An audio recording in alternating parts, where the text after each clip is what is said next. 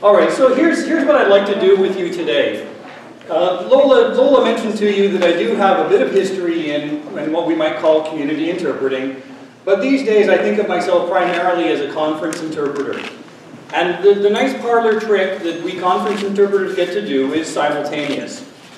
I'm aware from the ties that I still have with community interpreters that there's increasing pressure on you to do simultaneous in your settings too. We see this, well, we always have seen this in the legal setting, especially if you're interpreting at the defense table, you're having to do a whispered simultaneous. But we're hearing more and more about court settings that want to have the equipment to provide simultaneous. And the big change, I think, that we're starting to see is in the healthcare setting as well. We're starting to see patient education seminars, for example, that people are wanting to have interpreted simultaneously. The big problem that we've been talking about here today is that there very often is a lack of training opportunities for community interpreters. So the bad news is, if you need to work in simultaneous, you're on your own. The good news is that I have a couple of ideas on what you can be doing if you're disciplined. A couple of ideas on what you've been doing if you are ready to engage in self-training. And that's what I want to do with you here today. I want to present a couple of ideas that you might implement on your own time to be starting to build your skills for simultaneous. So if it is all up to me, how can I get good at simultaneous? I'm going to look at this with you by talking to you about a few things here today. First off, I'm going to lay some ground rules for speech making. I'm going to assume that most of what you have to do is monologic in nature. I know that what I mean by that is one person talking for an extended period of time, what you might have in a patient education seminar. There's somebody at the front of the room giving a talk saying, so you've been newly diagnosed as diabetic, for example, here's how you manage your new chronic condition. I know that some of the settings where you're needing to do simul are more dialogic. In other words, there are people having a conversation, like in mental health, when things start to get a little bit hairy. But you know what? I think that dialogic interpreting, at least in simul, is a little bit beyond what we can do today, so we're going to focus on the monologic. Monologic means a speech, a talk that somebody's giving. So we're going to focus on a couple of rules for speech making. We're going to talk about some criteria for judging the quality of simultaneous, and then I have a couple of ideas for you, a couple of practical exercises we're going to do together. We're going to talk about how you can bridge the distance first from consecutive to simultaneous. We're going to talk about the value of repetition, and then I'll leave you with some parting thoughts. So today, we are going to engage in some speech making, and here I'm going to make a nod to my colleague Helen Campbell, because this is largely inspired by her example, and we'll be hearing from Helen a little bit later on. But when we are trying to come up with practice material for ourselves, we're trying to come up with speech material, it's important that we do a few things when we're making a speech. We want to talk about a topic. We're going to introduce a topic. We're going to introduce it with a personal connection. One of the most difficult things about simultaneous is the fact that when people give a talk, they take on, they embody different people in the talk. Sometimes I, as a speaker, might be talking about myself, my own opinions, or I might say that earlier today we heard from Lola who said, I'm really glad to have you here today. I just became figuratively speaking, Lola for a moment. So I was voicing Lola's words. In the thrust of simultaneous, it can be very difficult to separate out those personalities. So that's why we introduce a little bit of a personal connection to the topic. We're going to throw in a few facts and figures to start to challenge ourselves a little bit, and then we'll give a speech with a personal connection and a close. So this is the model that we're going to use in our speech making today. I'm going to talk to you as well a little bit very briefly, just setting some ground rules with you. How do we judge quality? How do we know whether we're doing a good job when we're interpreting in simultaneous? A teacher of mine once said, anybody can do simultaneous. It's easy to do simultaneous. What's hard is doing it well. So how do we know when we're doing it well? Sometimes my students, when I listen to them in the booth, they'll say things like, "I'm so very glad to be with you here today, and another thing I want to say is that I really wonder if anybody else is going to come through that door." That is not a normal pace of delivery. What we want to try and do is be neither too slow nor too fast. And to pause, as you've seen here in number 3, pause where it's appropriate to do so. The second point that I want to make in talking about quality is that we need to be thinking about what it's like to listen to us, what it's like to be the client of a simultaneous interpreter all day long. A few years ago, I was fortunate enough to be invited to a conference in Taiwan. And I went to the conference. I was the only English speaker there. And so I gave my talk, but then the rest of the day was in Chinese. Now, I don't understand a word of Chinese, so I was dependent on the interpretation. I had wonderful interpreters. They were very talented, and I could understand everything that was going on that day thanks to the interpreters. I was really depending on them for dear life. But let me tell you, by the end of the day, I was exhausted, completely exhausted. I felt as though I myself had interpreted 5 days in a row without sleep. I think it was actually harder to be the client than it is to be the interpreter. So we need to be thinking about what it means to be listening to us all day long. And if, like me, when you're in front of an audience, you have a tendency to have the pitch of your voice go up the way mine is now, and you become aware of that, you need to settle it back down into the mid-range of your register. And every once in a while, just to give a little bit of razzle-dazzle to your client, you're going to drop it even further down. Particularly when you reach the end of a sentence. So we need to have control over our voices and recognize when we're in the upper range, when we're in our mid-range, and when we're dropping it down even further. So those are 3 easy criteria. Are we having a normal pace, nothing too fast, nothing too slow? Are we in control of our voice? And are we pausing in between sentences rather than in the middle of them? Those are just some easy criteria that we'll use today. All right, so here's what I'd like to do. I'm already going to jump into our first exercise together, and I'm going to need to rely on a little bit of technology here, so bear with me for a moment as I get myself set up.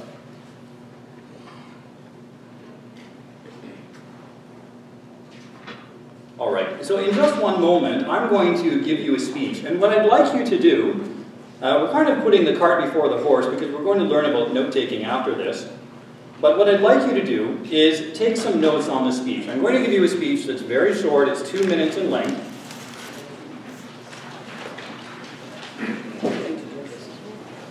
I'm going to give you a speech that's 2 minutes in length. I'm going to try and record myself as well. When the speech is over, I'm going to call a couple of victims, volunteers, up to the front. And I'm going to ask them to interpret my speech consecutively. And for the sake of ease, because we have so many different languages, we'll do this English to English. Then afterwards, if my recording has turned out, then I'll simply play the recording with an earpiece for somebody, and they'll shadow it back to us. And we can see whether we've got the three items that I suggested were measures of quality for us. All right. So are we ready? Do you think? Do you have a notepad or some paper at the ready, a pen in your hand, and you're prepared to take some notes? If that's the case, then I'm going to begin my speech now. All right, ladies and gentlemen, I'm going to talk to you today about AIDS and HIV. You may be looking at the gray hairs that are on my face and recognizing perhaps that when I was an adolescent, the HIV epidemic was in full swing. As a teenager, I learned all about the importance of safe sex, and some of the people that I knew at the time who contracted HIV are now, unfortunately, no longer with us. If you became HIV positive at that point in time, it was pretty much a death sentence. In the mid-1990s, this changed. This changed because of something that's known as the cocktail. Basically, scientists figured out if you gave multiple medicines to an HIV patient, we could keep the replication of HIV in check. I'm going to talk to you very briefly about the 3 kinds of medications that normally make up an HIV cocktail. The first of these has a very long name, but we can just call it the nukes. It stands for something called non-nucleoside reverse transcriptase inhibitor, but we'll call it nukes. We'll call them the nukes. Basically, they stop DNA, they stop the virus from replicating itself by fooling around with its DNA. There's another very similar class of drugs called non-nukes. They work in very much the same way as the nukes. And then finally, there's something called a protease inhibitor. When you take all 3 of these medications together, then you can effectively control HIV. As a matter of fact, by popping one pill today that combines all 3 medications, we don't have a cure, but we do have control for what is essentially now a chronic disease. And there you have it. That is my speech. Oh, great speech.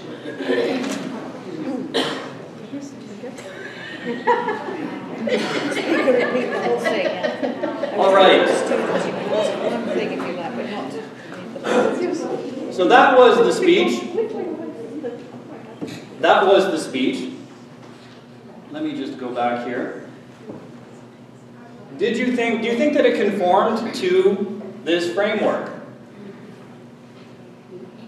Yes. Yes? Yes. Was there an introduction to the topic? Yes. What was the introduction? No, I'm going to talk.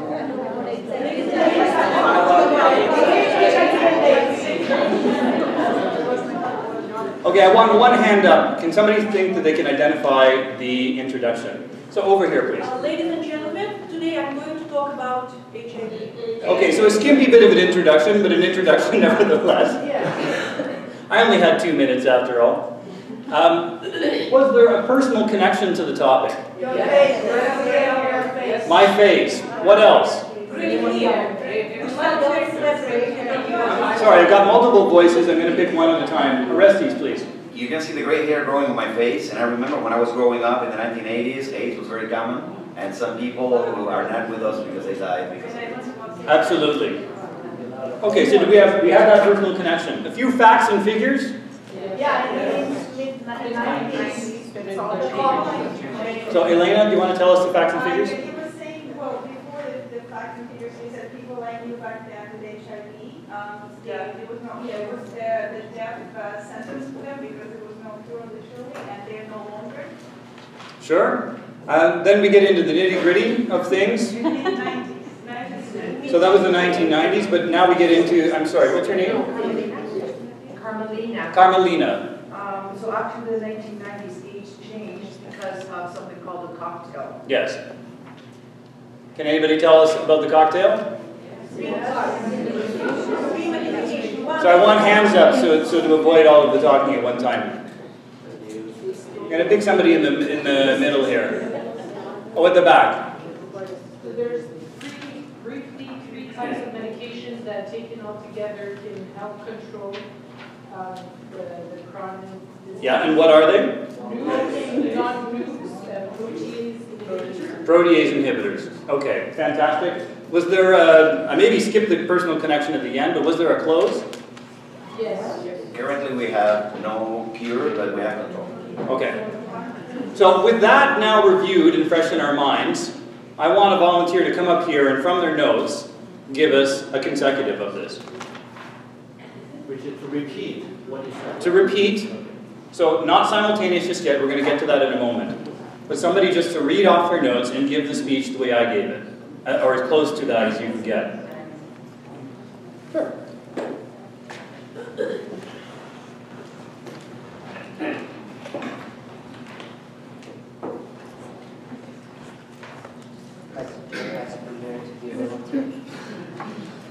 Hello, ladies and gentlemen. I'm going to talk to you today about the AIDS and HIN. You might see the gray hair on my face, but when I was an adolescent, the disease was in full swing. Therefore, I learned everything about safe sex. And lots of the people I knew who contracted the disease at the time are no longer with us today, but at the time getting HIV was a death sentence for sure. But then we came to the mid-90s and everything's changed thanks to something that was called the cocktail. The scientists actually figured out how to keep the HIV in check.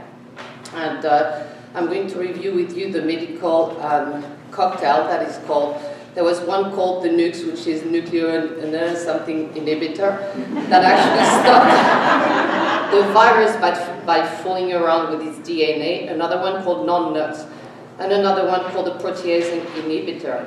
When taken together, these three medications would control the virus of the HIV, and nowadays by popping only one single pill that contains the three medications, it controls what is now called a chronic disease.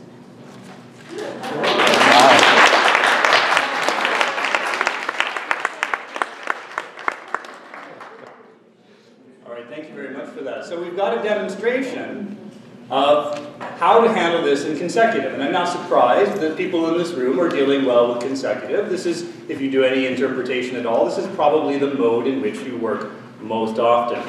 Now that we're a little bit familiar with the content of this speech, let's see if we can do it in simultaneous. So I just checked here, and my recording did take, I think, probably relatively well. And the next thing I'd like to do is I'd like another volunteer to come up here to the front. We'll put the earpiece on them, and we'll see if they can do, this time it'll be a bit of shadowing, we're just working English to English. And we'll see if they can manage that, particularly since we've now been through the content of this a couple of times. Is there somebody who would like to give this a try? Just a little bit of shadowing. Yeah, sure.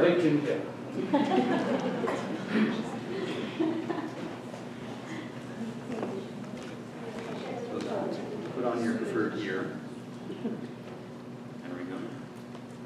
And step up to the microphone. And you just make sure that the volume is good enough. And we'll give this a try. Ladies and gentlemen, okay. I would like to talk about today about the AIDS and HIV. Maybe by looking at the gray hair in my, when I was an adolescent, the HIV epidemic was in full swing. As a teenager, I know all about the importance of safe sex. Some of the people who didn't pay attention at the time was no longer with us. If we talked about, if we are tested positive HIV, then it's the same as death sentence. At the mid-1990s, this changed. This changed because of something known as the cocktail.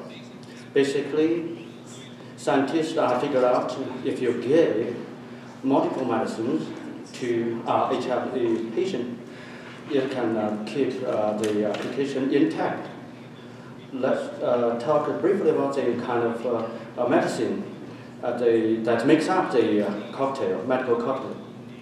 It has a long name, we just call it NUCs. Yes, called non-NUCs, but just call it NUCs. Let's call it NUCs. This stop DNA. This stop the virus from replicating itself by fooling around with its DNA. There's another very similar kinds of drugs called non-NUCs, which works very much the same way, and another called protease inhibitor. When you take all these three medications together, then you can effectively control HIV. As a matter of fact, by talking to the cure today, that contain we do not have a cure that can control what is in a chronic disease. And that is, you have it, that is my speech. Thank you.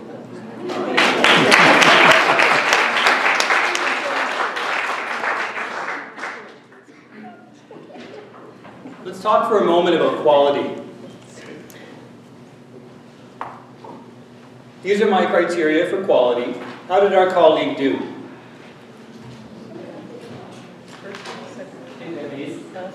So first of all, I'm going to ask the colleague, because one of the things that's always important is to assess yourself. Yeah. How do you think you did compared to these three criteria? In terms of the first one, normal pace, fair, but can be better. Keep control of the voice, upload, yeah, that's also fair. Pause when it's appropriate in between. Still not very good, but it's but what I'm not satisfied with is I lost something because of Okay. Yeah, I can feel that. Any other thoughts on quality? Martin? Yeah, well, I actually thought for those three criteria, I think the pace seemed normal to me, and he had good control of his voice, and I felt like he made some appropriate pauses. I still felt that there was some content loss here and there, like difficult to catch, but for those three criteria, I think he did really well. Okay. Thought over here. I think he met that pretty much there. He did good, and it's something I struggle with is the and that's a distractor to me. That when I listen to someone with the that it's very distracting. So I'm very conscious of that. So that's why I mentioned it. Thank you. Elena? I also noticed that some parts kind of went full swing with his pace and the voice, but then somehow he would go up and down. Some of the thoughts, some of the things were said and semi-whispered or under his breath because he was trying to catch up and also listen to what exactly was being said. So I found that fluctuation a little bit. Sure. When we're doing our own practice, that's where number 2 comes into play, I think. We're trying to find a way. Yes, when we speed up, maybe we will fall under our own breath. We'll start to mumble a little bit. But that's when we need to get control over the voice again. One of the reasons why I had you use a system that only has one earpiece was to mimic what conference interpreters tend to do when they're working in a booth situation. We have a headset that has 2 sides to it, but we typically slide one earpiece off so that we're listening to what's coming in, but we're listening to ourselves as well. So if you're monitoring yourself, then you can be paying attention to, am I starting to mumble? Is my voice really fading? Okay, now I'll get control over my voice again. Don't worry if you can't do this the first time around. Very few of us can. Very few of us have the presence of mind to control all of these things. I'll often tell my students that wait until you have a blue sky moment. And by that I mean, initially, simultaneous seems massively confusing. How many people here have learned to drive a car on a standard transmission? Yes? Tell me, if you had this experience, you stop at a red light when you're learning to drive and the red light is on an incline. Yeah, you're laughing already because you know what comes next. Right? The light turns green and you're supposed to do something with the left hand, the right hand, the left foot and the right foot, and you can't figure it all out. And what happens when the light turns green? You might stall, or because you're on an incline, you might start rolling back, such as into the grill of a Mack truck, the way Andrew did his first time behind the wheel. So that's what happens when we start. That's what it feels like. But eventually, with enough practice, what happens later on when you learn to drive? Have you had this experience? You leave work or some place that you go to habitually, and you're on your way home and you're thinking about the day that's been, and oh, so-and-so said this to me and I really should have said that back to them, and next Saturday what am I going to do with the kids, and did I take the dog out for a walk, and blah, blah, blah. And before you know it, you're at your own home. And you say to yourself, I have no idea how I got here. Right? And that's because the process of driving has become so automatic that you don't need to consciously think about it. You can shift your attention, hopefully not for too long, but shift your attention to other things. And this is what happens when we practice simultaneous interpreting. Some of the processes become more automatic, and we suddenly have resources freed up to be thinking about things like, how do I sound to my clients? And when you have that blue sky moment, the clouds part, you can suddenly see the sky, a beam of sunshine comes down from on high. Maybe you have that extra moment where you can say, where's my, oh, okay, I'm just going to drop that back down again. One other thing that I'm going to point out for you very quickly is, at one point, and we heard our colleague actually repeat me exactly as I said this, I started talking about DNA, and then I stopped myself halfway through the sentence, and I recast the sentence. And I said it stops the virus from replicating, from recreating its DNA. And he followed me down the rabbit hole and repeated the bit of sentence that I started and never finished. This is one instance where I would argue monologic interpretation, at very least in something like a patient education seminar, is different from either a legal setting or a diagnostic setting. In a patient education seminar, when you're interpreting, the patient is not trying to diagnose the dietitian at the front of the room and say, oh, that was a false start. I wonder if all her cognitive faculties are in place. This is not mental health. We're not trying to reach a diagnostic. We're not trying to establish her credibility like in a court of law. And so for the benefit of your client who's having to listen to you all day, you can drop the false start. And then all of a sudden, you get closer to a normal pace, you start to reassert some of that control. So the bits that are fluff, that don't mean anything, I just want to, no, hang on a second, no, what's the best way? Oh, this is how I'm going to say it. You can drop that for the benefit of your client. All right. I've got 15, yes? Yes. Yes, okay.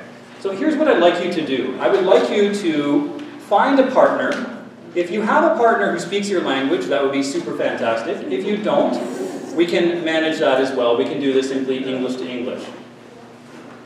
We are going to have one of the partners give a 2-minute speech. If we can't record, that's fine. If some of you have a smartphone and can record yourself, that's great. If you can't, we'll do the speech twice off of the notes, and you'll just whisper it into the ear of the person. So partner A is going to devise a short speech, and I have an outline for you in just 1 second that should help you. You're going to talk for 2 minutes. Partner B is going to take notes.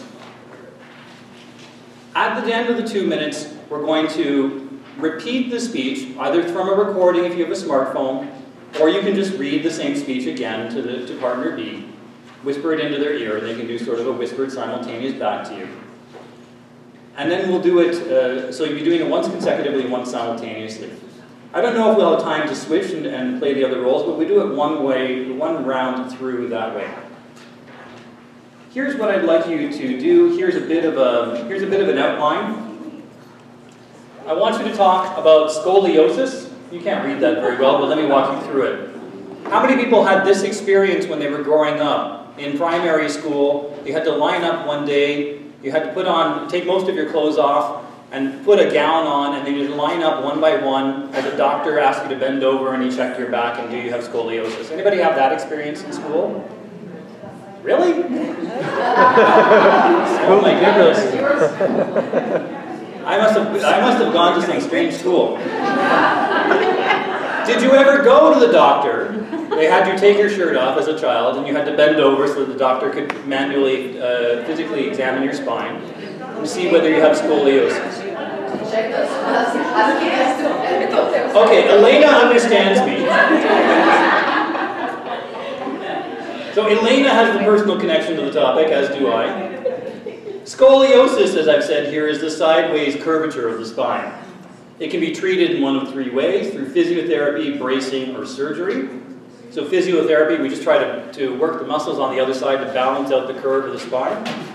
Bracing, you actually put a device on the student, or on the child rather, so that they have to stand up straight and try to work out the bend in the spine, or surgery, obviously, the most invasive technique. Treatments are usually effective if it's detected early enough. That's why in primary school we had to line up and go through this exam, at least in my school.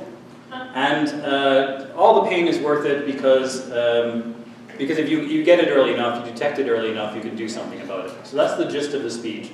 Are you clear on what you need to do next? Do you have a partner? Yes. Is somebody feeling ready to try a 2-minute speech on this topic? I see a hand up with a question over here. Okay, hold the talking just a second so we can hear the question.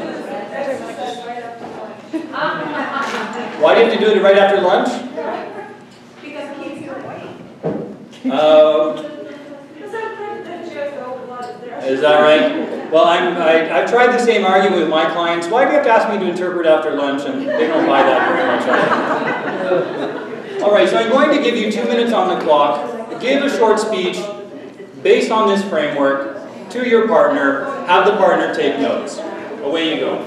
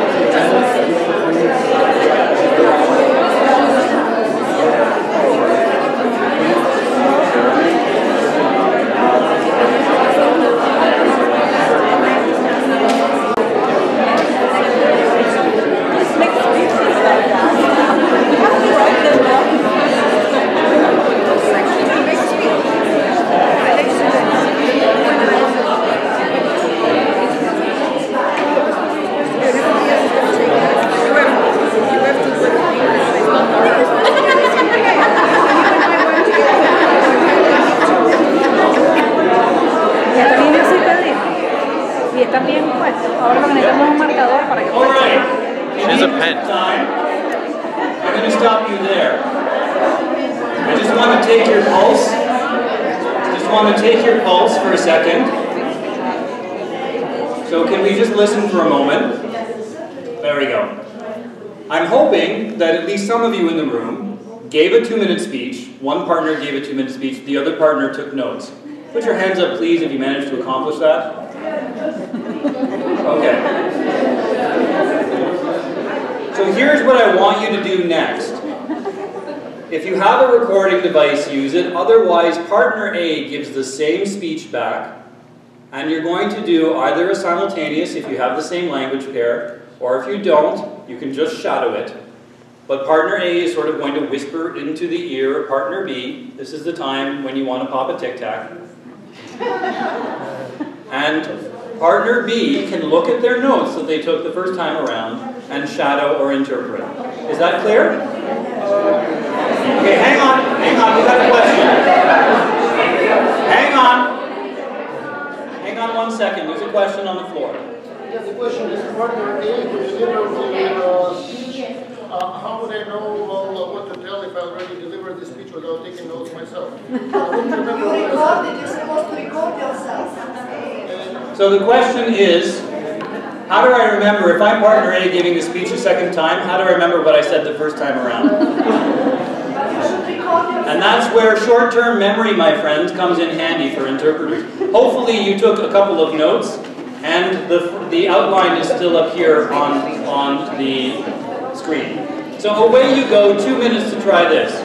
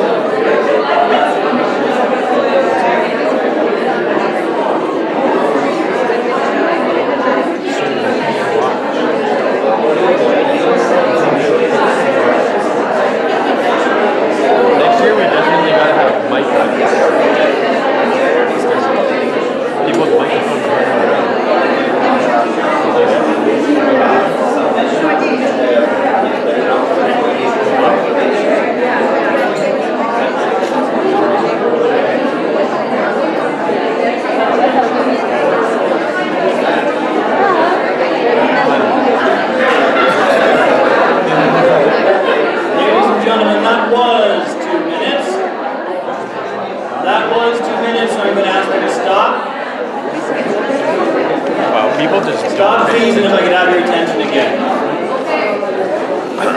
All right, listen up.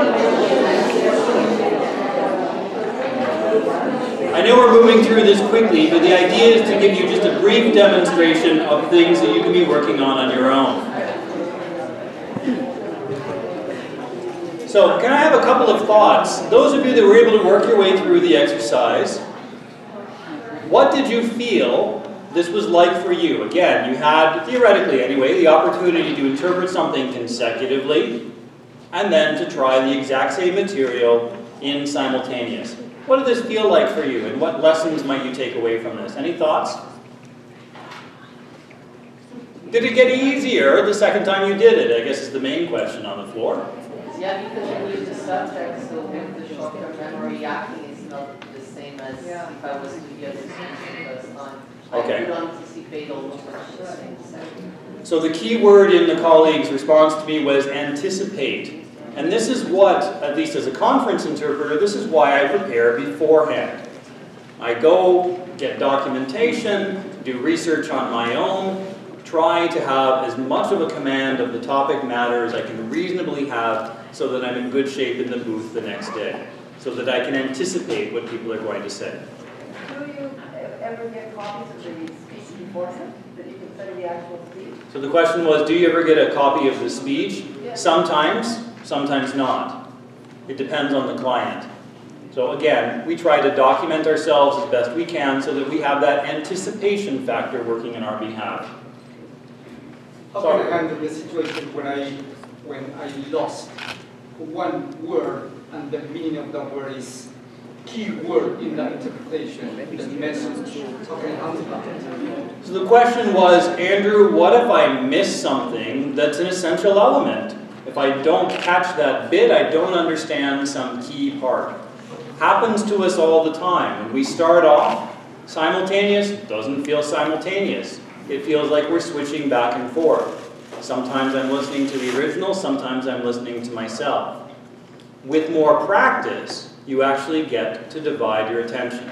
So how do you recover? You recover by doing more practice and having a good command of the skill set before you try doing this for clients. Any other thoughts? What will you take away from this exercise? We need practice. You need practice, absolutely. Because time is running out, I just want to at least explain something else that you could do. So what I've been saying is, how do you develop a springboard to bounce high enough to reach Simo territory? One springboard is to simply do material in consecutive, and then try that same material again in simultaneous. Another springboard is repetition. Try speech material that's within your level of, that's at your level of difficulty, and if you're not satisfied with your performance on it, do it again. And if you're not satisfied with your performance on it, do it again. You're sensing a theme here, I take it. So that's another tool that you can use at home. Create speech material for yourself, use the consecutive to Simo springboard, or do repetition. All right, a couple of parting thoughts. If you've been practicing at home and thinking, here comes an assignment that's reasonably within my ability to offer a professional level service. You get the phone call, you say, yeah, I've done diabetes, for example, diabetes education 1,000,000 times in consecutive. I've been practicing my simultaneous. I think I'm ready to go into the hospital and to do this in the simultaneous mode. You get the phone call, you accept the gig. What do you do to prepare beforehand? How do you prepare to go into that setting? First of all, get a little bit of sleep before. Absolutely. So sometimes my students will come to me and say, I have a big test the next day you're going to administer to us. How do I prepare? I should stay up late practicing. No. Go to bed. Get some sleep. You can't do this unless you're rested and feeling at the top of your game. What else would you do? Eat your breakfast. Absolutely. Get a little bit of energy. Nothing worse than having that energy crash while you're in the middle of interpreting. At the back of the room. When I'm watching a movie or TV, I try to do simultaneous interpretation, like you said. I would caution you on that. The thought was, I'll do Simo while watching TV. Very often, a news broadcaster, for example, is speaking at an incredible clip. And especially for, well, I don't even think I would try to interpret the news, to be perfectly honest. Because that's not realistic, that's not the setting that I'm going to work in. And the speed, these are people who are trained to speak clearly and communicate ideas very, very quickly. I wouldn't suggest that. There are many cool websites which have clips and like text or different diseases. Yeah, there's a colleague saying we have a medical website. There's also something out there that has speech material at a very realistic level. It's called Speech Pool. It was put together by a colleague in the UK who's now with the European Commission. So Speech Pool, like the pool that you dive into. You can Google that, register for it, and then you'll find speech material there. They also have a Facebook page. So if there's material you would like to have, something more on the medical side of things, for example, or with a given language pair, you can put in that request via the Facebook page.